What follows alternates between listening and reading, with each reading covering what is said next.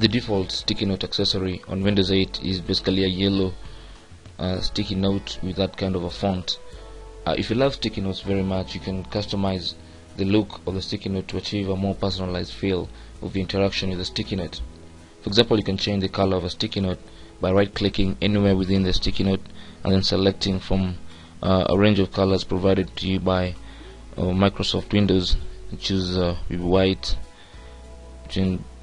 green, and you can just select one of the colors from this list. You can also customize the text by using a few keyboard shortcuts.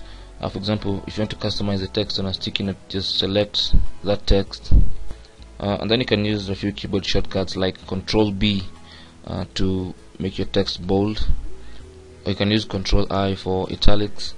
You can also use maybe CTRL U to underline the text on your sticky note, or to draw a strike through line through the text. You can just use CTRL T.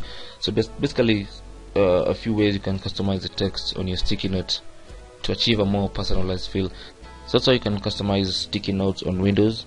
You can ask any question you have in the comments below, and don't forget to tell a friend. My name is Chris, webproeducation.org, and I'll see you guys soon.